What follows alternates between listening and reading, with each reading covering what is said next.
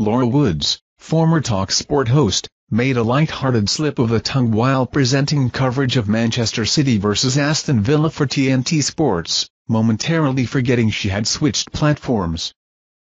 Jokingly fearing termination for the error, Woods laughed it off, acknowledging her mistake and teasing potential consequences. She reminisced about her time at talkSPORT before seamlessly transitioning back to her current role. Woods had bid an emotional farewell to talkSPORT last year, expressing gratitude for the impact the job had on her and the connections she made.